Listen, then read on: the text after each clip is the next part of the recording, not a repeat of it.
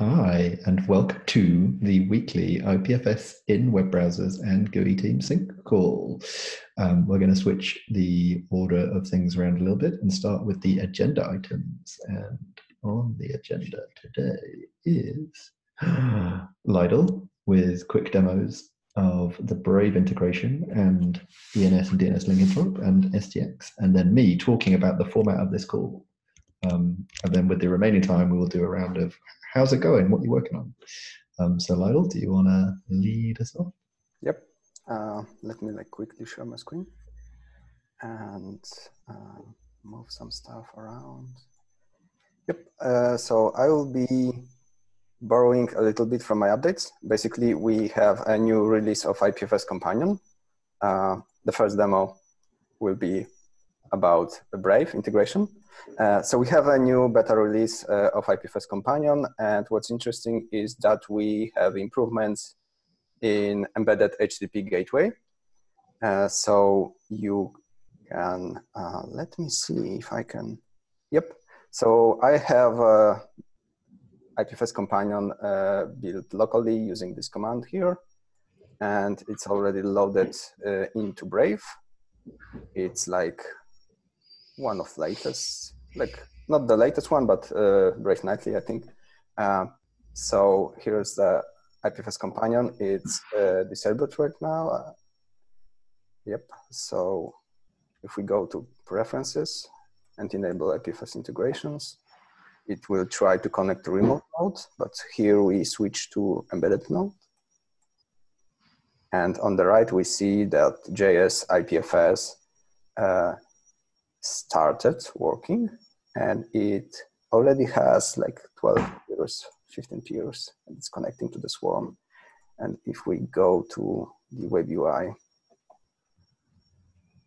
it's loading from local gateway. It takes a moment because it's like an empty repo. Yep. So this is the usual stuff. What's new is that now we fixed multiple issues around loading Wikipedia. Why Wikipedia is important or tricky to get right. Basically, the location of Wikipedia is under IPNS namespace, which was not implemented in JS IPFS. Then there's a DNS link, which was also a little bit tricky to support in JS IPFS. And there is the third thing is the wiki itself is so big that we had to shard the wiki directory, and sharding support under IPNS namespace and in MFS was also a little buggy or even missing. So all those pieces landed in PRs to JS IPFS and related libraries. And what I did, I picked them and assembled a branch of JS IPFS that had all the missing pieces. And then I switched IPFS Companion to that version.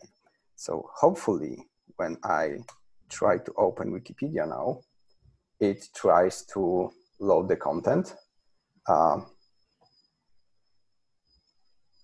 And voila. So the Wikipedia works now. Woo-wee! Embedded node, which is super cool because I really I believe this is the poster child for gateway.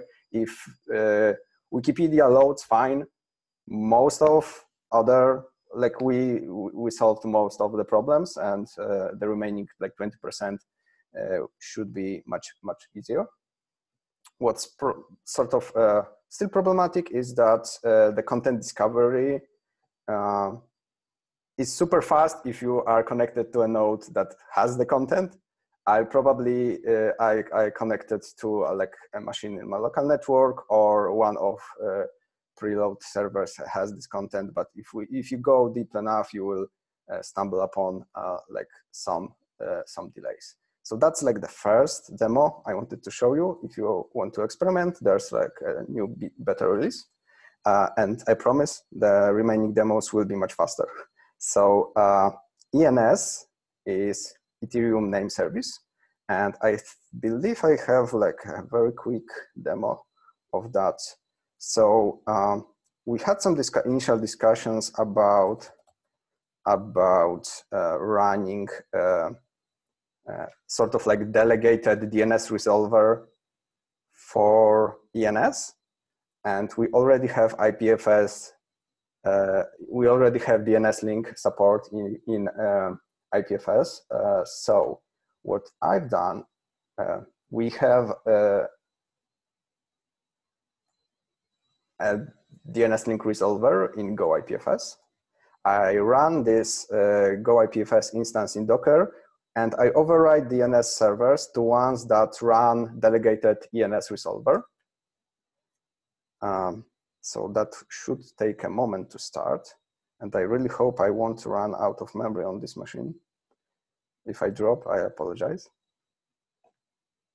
It's a very, very small laptop that I've dropped multiple times. And yep. So the gateway started. And we can now probably, let me.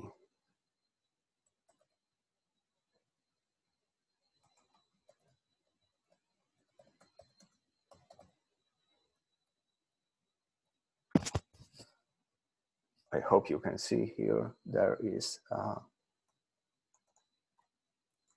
domain name under ETH link. It will probably take a moment to resolve. Hopefully it won't take long. We need the holding music baked into IPFS Companion. Yeah, we probably like need to like super cut this or something.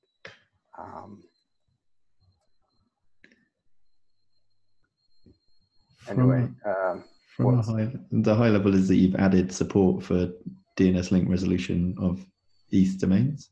Yeah, so what we've done is basically we reuse DNS link support to add support for ENS. So if you have an ENS domain under like under ETH, you just add that link and set those experimental DNS servers, and you will get a capability of resolving. Unfortunately, for some reason, it does not resolve right now. It's possible that the resolvers are just down for some reason, because those are like experimental ones. I won't hold you on this one. Sorry about that. It worked this morning. Leave it running through the call, and then we can check back at the end. Yeah. All right.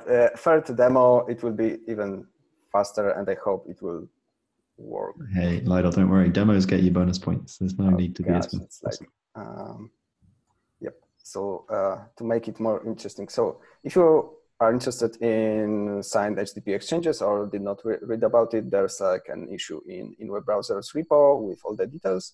What I will show you now is just a very quick demo. For that, you need Google Chrome or Chrome, I believe Google Chrome 74 or later. So here it is. And what we will do is to just open SXG file from our public gateway. You can see it's just a regular file.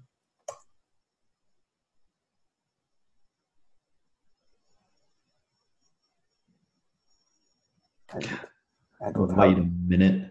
And what happened is it's loaded. It detected the content type, which is application side exchange version v3. And Chrome then, if it gets a response with this content type, it unpacks signed HTTP exchange and sets the proper origin in location bar. So it looks like you fetched this website from packageexample.com, but you did not. You used IPFS gateway for loading it. And I mention it because if anyone wants to start playing with signed HTTP exchanges, you can just add content to IPFS and then load it from our public gateway into Chrome, and you should be able to experiment that way. It should work out of the box. And that's my 2.5 demos I wanted to show. What's the status of the SXG?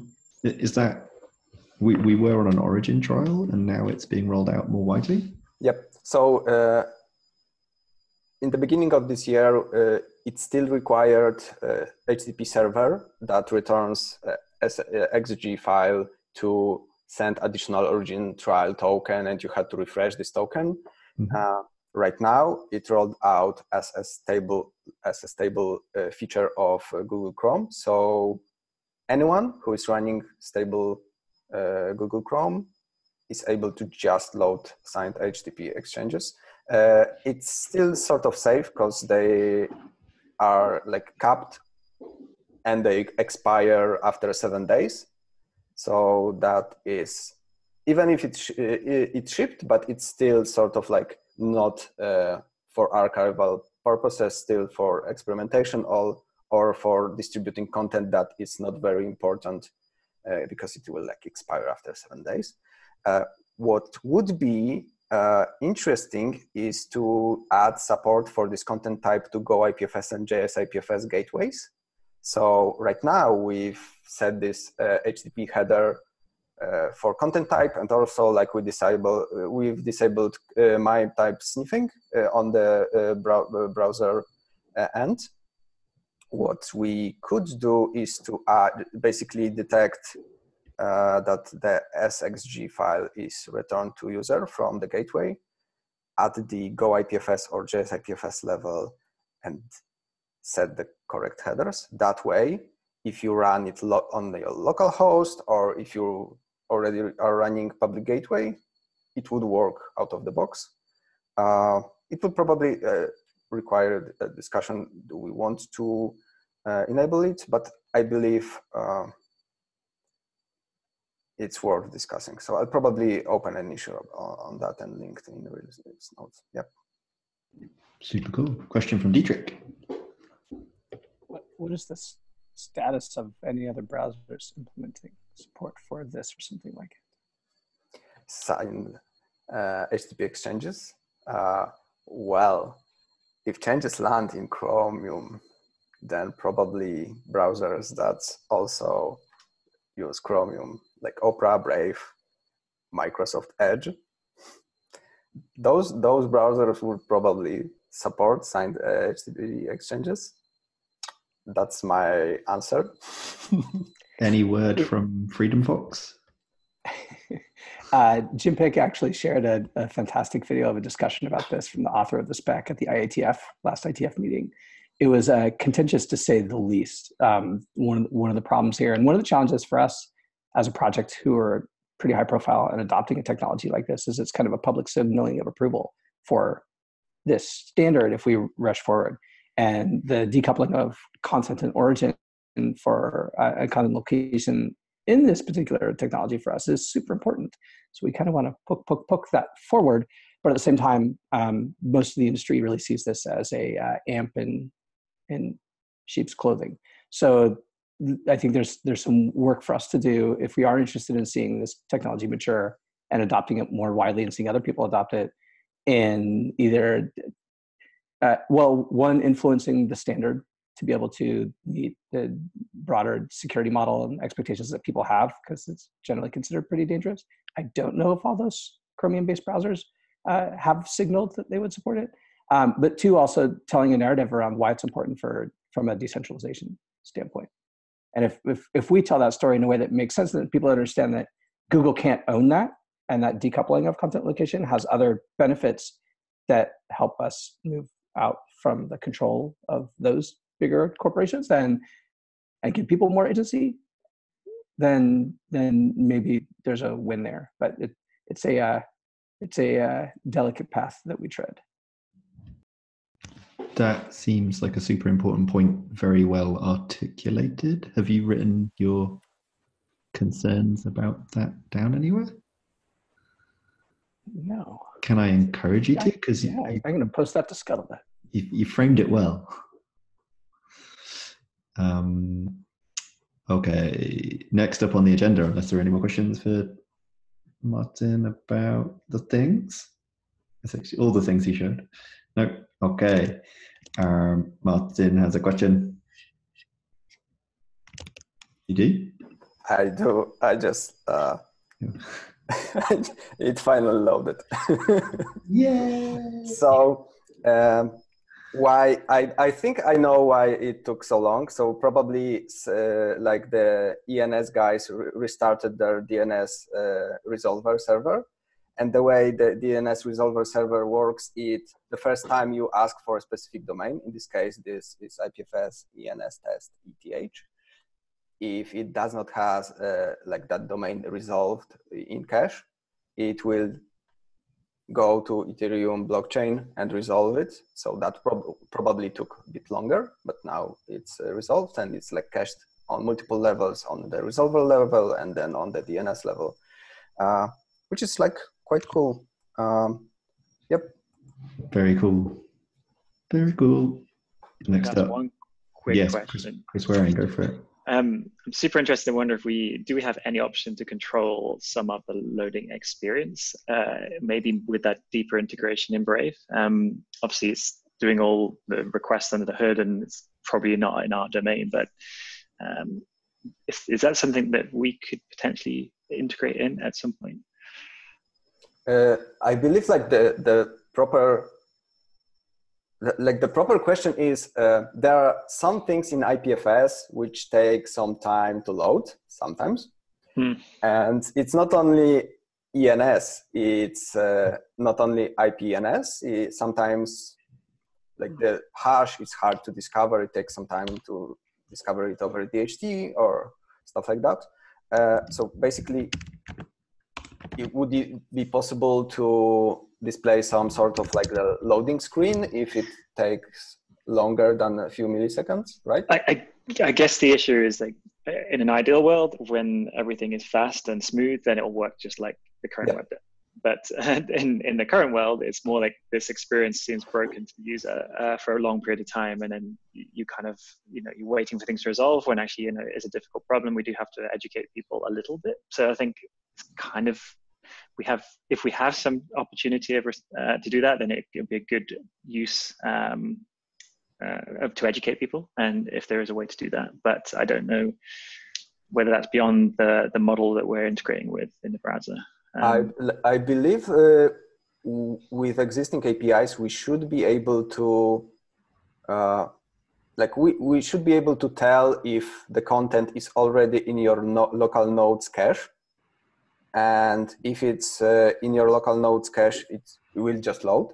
But if it's not in your nodes cache and it's the main request, namely it's the request for the address in location bar for the entire like page frame, we could then redirect to some sort of like a loading screen, informing user that we are reaching to DHT, and make it more like educational and more useful than just waiting and looking at it. It's a double-edged sword, isn't it? Because it's like, well, you can't present too much information because it could resolve in seconds, and then it's like, oh, you present loads of information and it's resolved automatically. So, yep.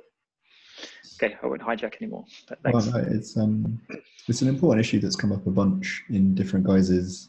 If we do a good job of demonstrating the valuable work that other nodes on the network are doing on your behalf, we convert this is taking a long time into like, oh, this is an interesting learning opportunity, and a kind of, this is what decentralization looks like. Sometimes it's not as fast, but it is decentralized. So we have to kind of play to our strengths there and be like, look, you're reaching out to a dozen peers, not some centralized server. Just showing a spinner is the worst. It just feels like a slow HTTP request. There's also an open issue on Companion to, at this stage, just behave a bit more like a value add, like do HTTP if the network is present, and then slowly cache things in the background to IPFS. Yeah, Martin's just dropped the issue in that. I think there's kind of two ways to attack that problem. One is finding ways to present progress, and I think the progress, as soon as we know that something is taking more than like 3 seconds, like demonstrating what IPFS is doing will give us a lot more value than nothing. We turn a frustration into a nice experience where it's like, oh, actually something exciting. It's an Easter egg that happened. So yeah, that's the only thing I'm trying to dissipate, is because that expectation for long tail will be, oh, this is slow and not working. Very much agree. Let's continue. Well, it's no, it's important because it's a thing that's been on the list of things to do for over a year, and there hasn't been any progress on it. One problem is that IPFS's commands are all based around a kind of unspoken idea of transparency of access. So it doesn't matter whether the block is local or somewhere on the network, or perhaps not on the network. The APIs that we have today aren't great for knowing which code path this request is going to go down. So you don't know.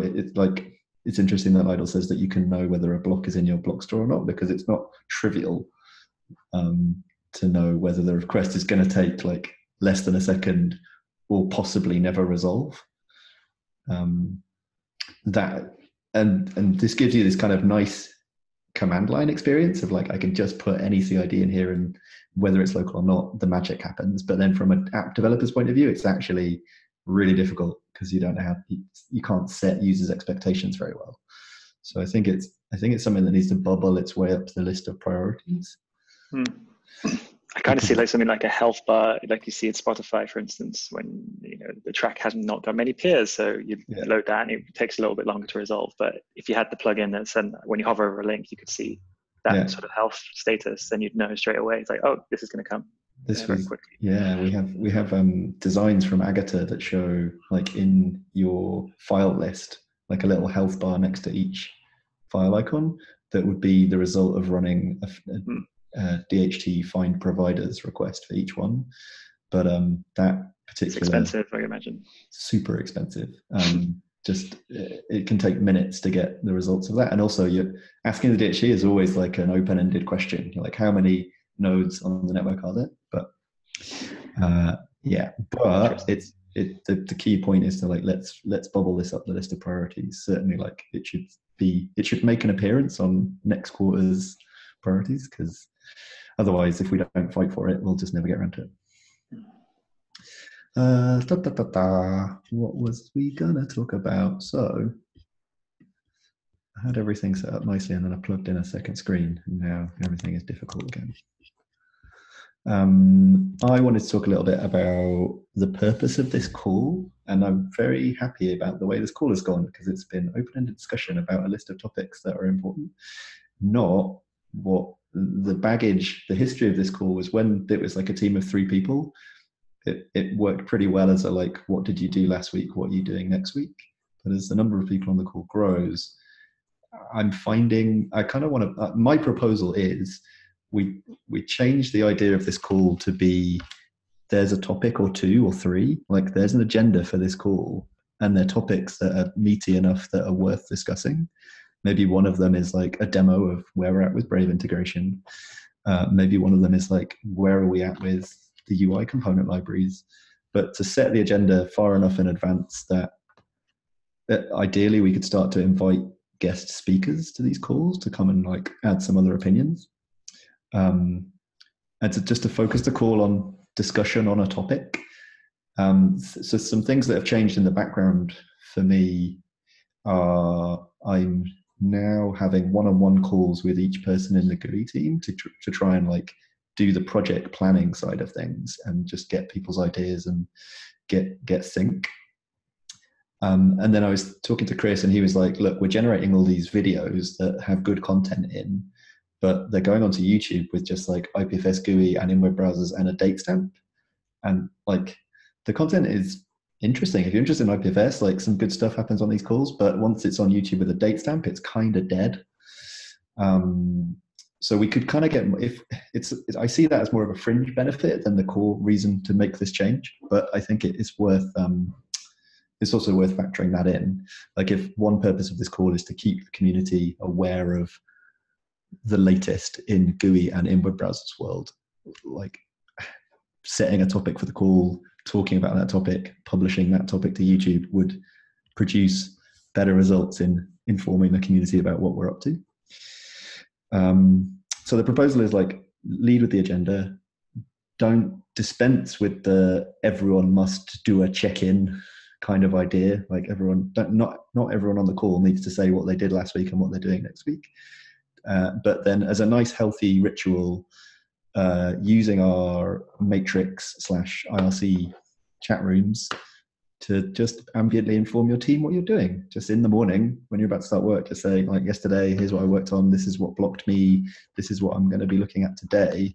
Because I find like a weekly stand-up doesn't really achieve anything, because it's like, oh, you're looking at that today. I know to kind of tickle you in the next hour because I have some thoughts about that. If you let me know a week later, I'm like, oh well, I've missed the boat on that, but it's good that you worked on it. That's my proposal. How do people feel? I know that this call has sort of got a kind of nice regular flow to it and people sort of know what to expect. So I don't want to just arbitrarily change it, but it seemed worth doing. I'm getting thumbs up from Dietrich. Hugo looks like he just doesn't want to talk about admin anymore. It's a thumbs up. Terry's not visible. Hey, hello, can you hear me? Yep. So my only concern is that you may not be proposing skipping this, but the thing that I find most useful about this call is at those times when I'm like partway through a project and could really use some feedback on UX, like having something as a demo and then getting some good suggestions about what direction to go in. So that's the thing that I'd like to still have here, but I'm totally fine with not reading through the list of stuff that I'm still working on. Yep, totally. So I think that would definitely be something that we want to keep. The whole point being that there is at least one known juicy agenda topic in advance, but still open for any and all agenda topics that people want to add throughout the week. Like it should be very much like bring your demos, but you're like bring demos when you have them. Don't tell me what you did last week just because you feel like you should check in. Like there's one-on-ones and there's IRC for that kind of project management stuff. So very much like, yeah, Terry, absolutely. Like there'll be an agenda topic, but I very much doubt that we'll like run on for an hour on a single topic, and we can make sure that we don't. You just add things you want to demo and talk through as and when you have them. Cool. On which note, if I see no pushback, so I'm thinking agenda topic for next week it might be good to review the OKRs, in the sense that our top one is integrating NPM on IPFS into desktop.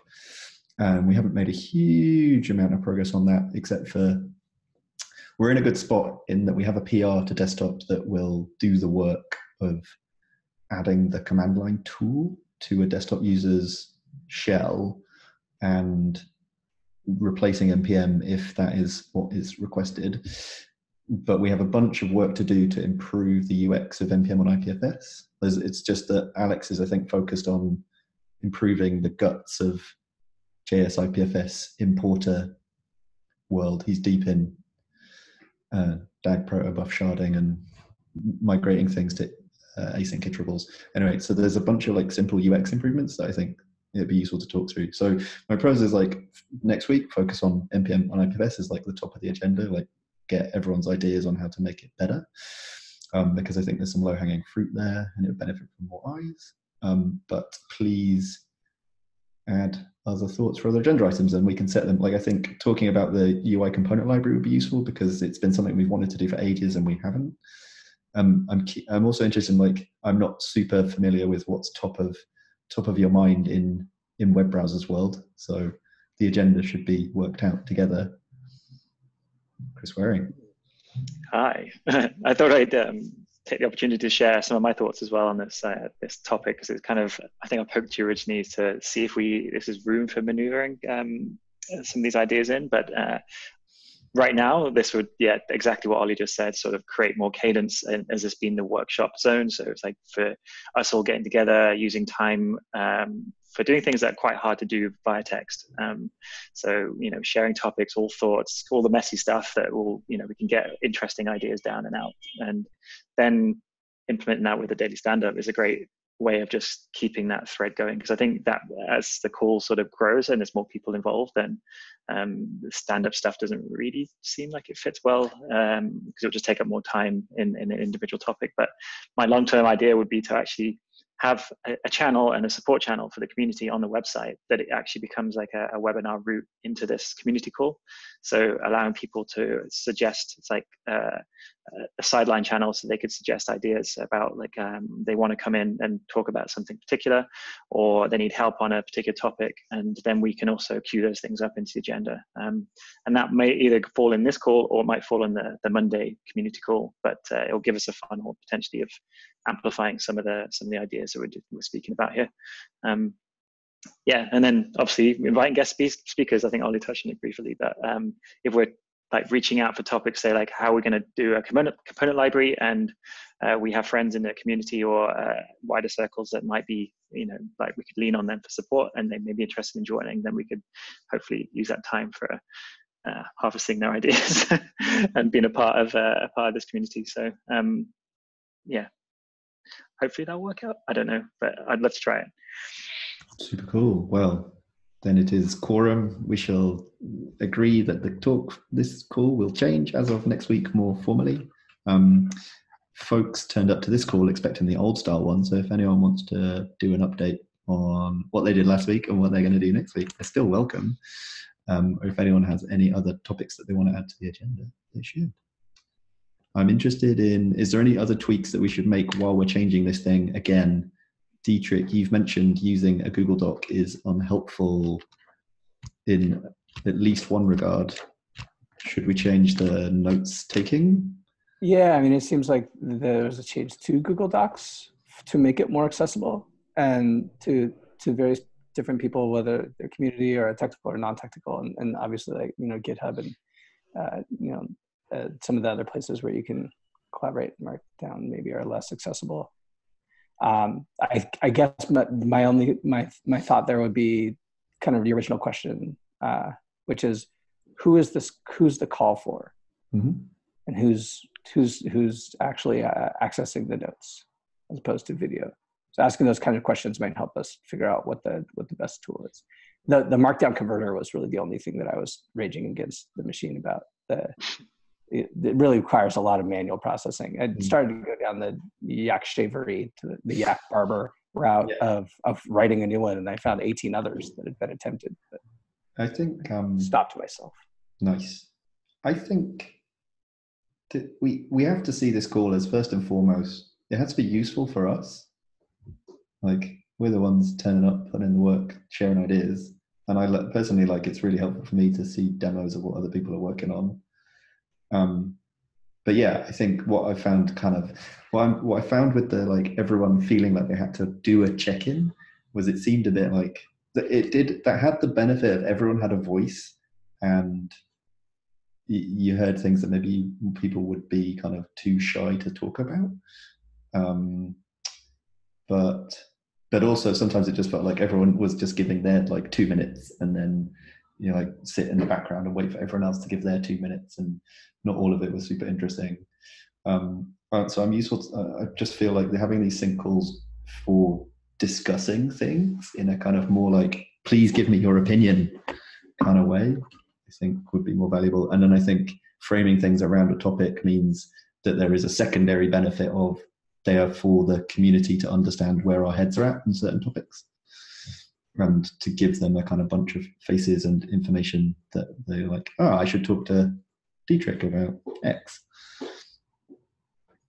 I'm up for the reason I think I just switched to Google because I was like, I want a stable URL, but I can have a stable URL for the notepad, in CryptPad or HackMD. So we can totally change that.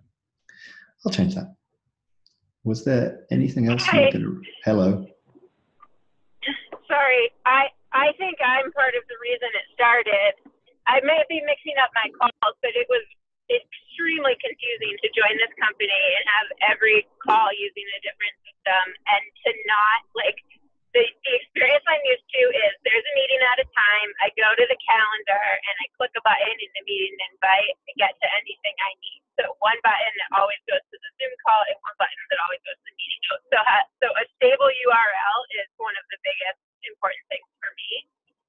But also as someone who's less technical than other people, who has no privacy concerns, like CryptPad, HackPad, all of this sounds like weird, scary stuff. I don't know what's going on. I don't know why there's two versions of the same thing on my screen. You don't know Markdown.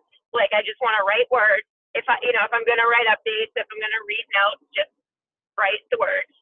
So those, like, Markdown stuff is a little bit off-putting to normal people. Obviously, much less off-putting than JavaScript, but it's not a comfortable, welcoming solution. So if it's just for us, I'm up to speed now. But if we want to make stuff that's just like, okay, stranger off the street, what are they used to, what feels welcoming, that's the reason that I have been proposing Google Docs for everything. And I have also proposed, and Lyle fixed this for me the other day, to make sure that there's at least a couple of, like, I like to be able to refer back to the previous week or two of notes without going to a folder in GitHub to find the thing where they're stashed in case I want to copy something up, which I know we won't be doing as much of that with the new format. But those are my main concerns, is really like being friendly to someone who hasn't been on the call before. That's it. And if you don't know to subscribe to GitHub updates the way that some of the calls do things, isn't as helpful to me as using the calendar itself. Yep, I agree with all that. I think there is an accessibility problem in that there's a whole chunk of the planet that can't access Google Docs, so that's probably a problem too.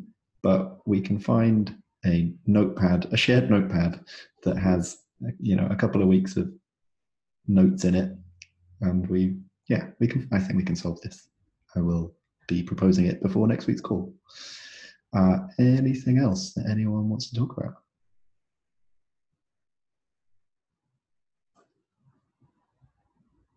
Yeah, Martin.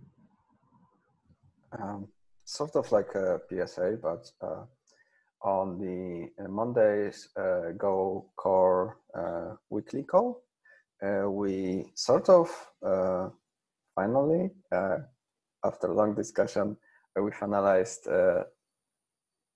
the decision to switch base representation of CID's v1 across both Go and JS to base 32. And that is just changing the default representation of CID v1. We are not changing CID v1 to be the default. CID v0 will continue to be the default, and that will continue to be in base 58. But we just will finally have one canonical representation of CID v1 across all our command lines, UIs, web UIs, everywhere. So that's something that will probably land in Go and JS in following week or two. And that is very cool. As a fun demo to finish off the call, Alan and I were just thinking about, Alan is tasked with an IPFS camp course doing a deep dive on what happens when you add a file to IPFS, and he's not on the call, and we worked together, so I can definitely blow the lid on this one. But we're just looking at building a little tool to visualize the DAGs. So it's going to be drag and drop in at some point, but obligatory meme cat, very good. What happens when he gets added to IPFS? He turns into chunks. Now, what's fun about this is you can change the chunk size and you can change the DAG algorithm.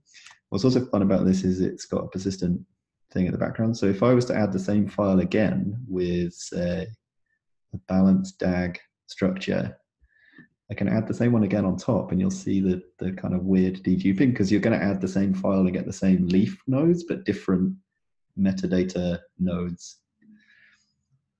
So you now start to see different things, like some of the nodes are like getting the graph is like overlaying two different graphs of that point to the same leaf nodes in the same repo. It's pretty fun. I'm not gonna lie. Someone in the chat saying a word. Woo! Yeah, exactly. And what else can you do? Trickle DAG. That's weird. Has anyone looked at a trickle DAG tree?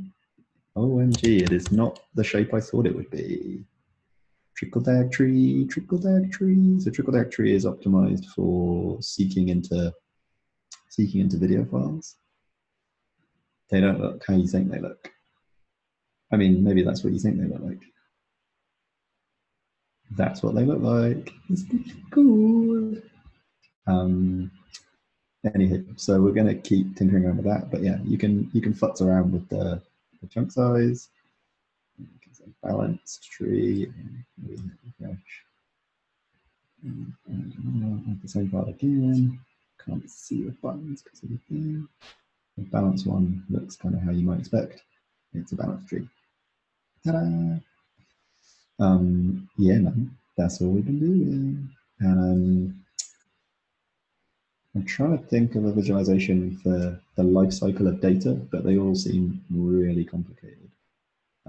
This is like adding, pinning, announcing, fetching, deleting.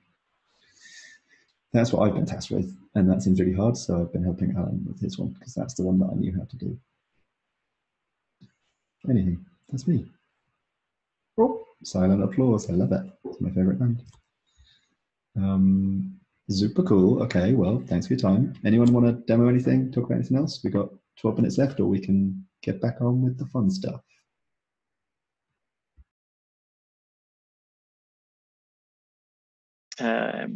One thing, maybe not so fun.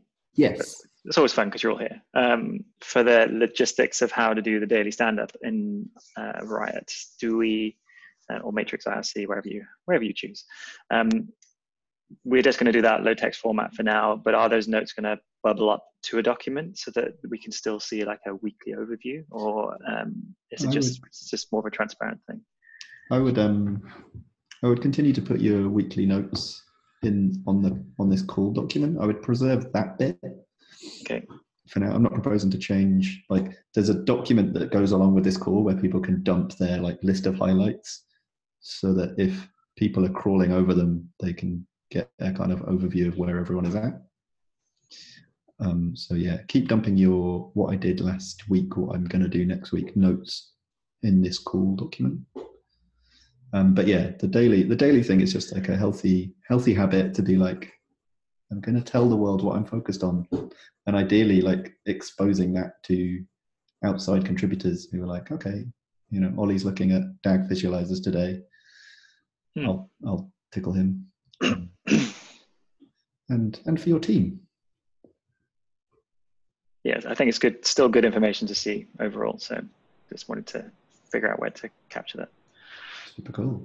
All right. So we're dropping those in either the normal GUI channel or the normal web browsers channel.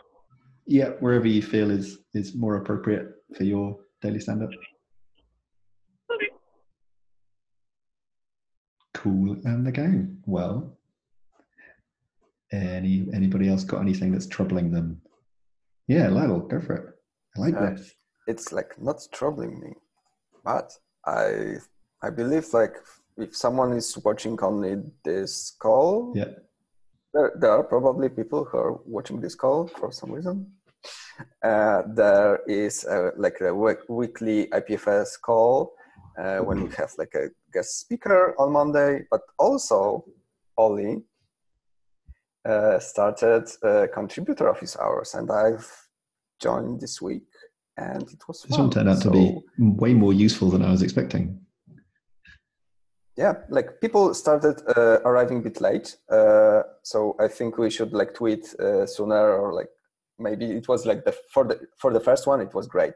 So basically, there are some notes from that call, and I also elaborated a little bit more on some questions that we started answering, but we ran out of time. So namely, if you are interested in running IPFS on your laptop, or maybe running Go IPFS in Docker, and maybe even IPFS cluster, and you want to quickly switch between different versions, I just wrote some notes on that. And next week, there will be another contributor office hours. So if you want to learn how to contribute to IPFS, or maybe got some questions, there's like dial in 1 hour before the weekly call, and we will be there. It was good. Did that did that get added to the IPFS community calendar? Yes. Okay, cool. It sure did. Yeah, last week's one was fun. There was a moment when someone turned up and they didn't know their webcam was on, and they weren't fully closed, and it was like, oh my God, what have we done? We've exposed ourselves to the internet. But he turned out to have some very salient questions and a t-shirt later.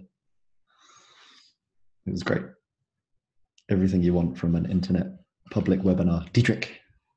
So it sounds like that it was not necessarily about contributing when I was hearing. It's certainly, I prefaced it with contributing to try and at least drag it marginally towards that end of the spectrum. But I do consider it open office hours.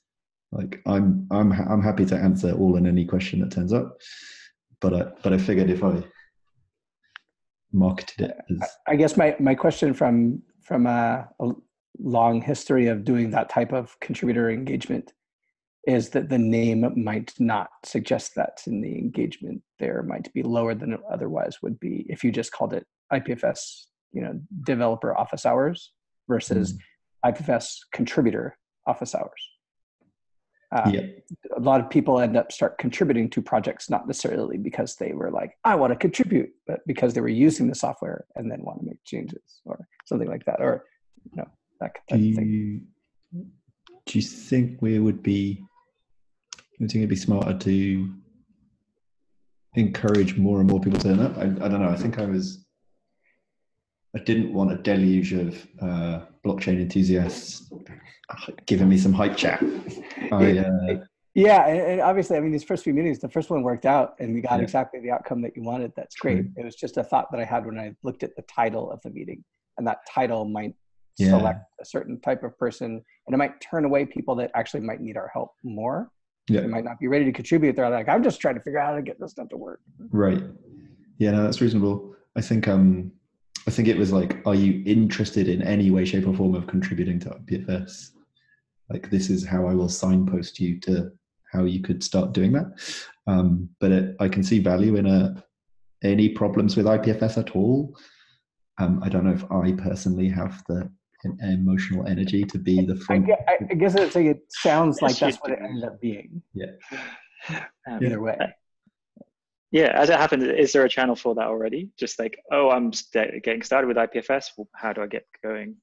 Hashtag IPFS. Yeah, I feel like that needs to happen. Discuss.ipfs. No, I think there's an assumption in the org that IPFS, #IPFS on Freenode and discuss.ipfs.io are supposed to be those. But there's no like human on the end of a office hours call. I mean, there is now. It's me. But are you suggesting that we could ramp that up somehow? It's just as Dietrich was saying, like, I'm just thinking setting the tone correctly so that we know what to set the expectation to. If the intention is that we want to help the community more and we want to onboard people and we want to understand the problems they're having with IPFS in order to improve that experience, then the call should be like beginner focused or project focused. So like like a workshop, bring your problems to us and we'll help you along kind of. Gatsby do similar things where they do a book a pair programming session for deeper things. So they allow integration with independent team members if you want to help contribute to the problem further. But I think as a general sort of like just paint the picture style call, it'd be nice to kind of understand what people are having trouble with in an open video style format. It would be smart to think about what the pipeline is as well. Like if someone turns up to the office hours call and it seems like a much deeper, nuanced problem, like what right now it's like, please file an issue on Go IPFS. But if it's not a bug and it's like just, you need a better mental model of IPFS. Like, yeah, we don't have this like book a pair programming session. I'm not sure if we ever will, but it's worth thinking about. There's no next step currently. Yeah, it feels like there's a discovery. If we help people like get to the right information, then we know that actually it's this discovery issue. But if it's more like, oh, actually that's a broken thing, or we need to improve this thing, then it's actually something we can work on personally as a team. Yeah, I think the things you've been pushing about how Gatsby does their community engagement, I think is really great. I think that's a good benchmark for making people feel like they are contributing to a project that is well organized and cares. Specifically, like, oh yeah, Terry.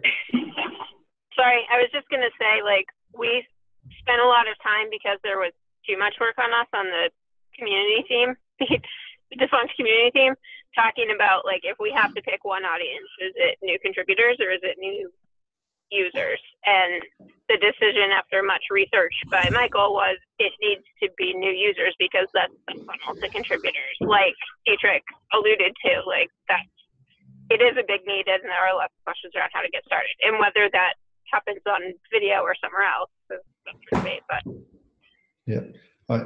in the meantime, I'm just trying to make more of an explicit effort to idle in the IPFS channel on Freenode and answer questions there. I can't really stand the discuss interface, so I struggle to answer questions there, but I should just hold my nose or maybe write a user style sheet because people ask sensible questions there. But so yeah, in the meantime, before we have a strategy, like it's just a good reminder to everyone here present that spending a few minutes a day answering questions in those forums is really valuable. And may not always feel it to you, but it is super valuable. And it's super valuable if more and more people start doing it, because a lot of questions seem to just sink. And if it becomes normal for all of us to spend like 10 minutes a day answering one question, like there's so many more questions going to get answered. Right on. Hey, Martin? Regarding like the discuss interface, there's sort of like a hack to work around it. You can subscribe to a specific category in the mailing list mode. And there is a special mode when you are not receiving all the messages. You are just receiving the first message in a new topic. So you just can get informed about, like, let's say you subscribe to the help category, you get informed about the new question, and you can quickly like scan it if you can like answer, and then like subscribe, opt in for receiving updates on that one over the email. So that's like a way to not work with the web interface, but still do not get overloaded by neat trick. I like it. All right, 1 minute to the end. Anyone got anything burning? Yep, DJ. I've been taking this approach for the IPFS tag on Stack Overflow. So I just have a IFTTT job that posts any new IPFS tag topic to a private channel of mine, and then I can go check them out. Then it just shows you the first new post, not the thread. Yeah, seems to be the common problem. Don't deluge me. Yes, and all questions are distributed, so we've got to find out where all the sources of truth are.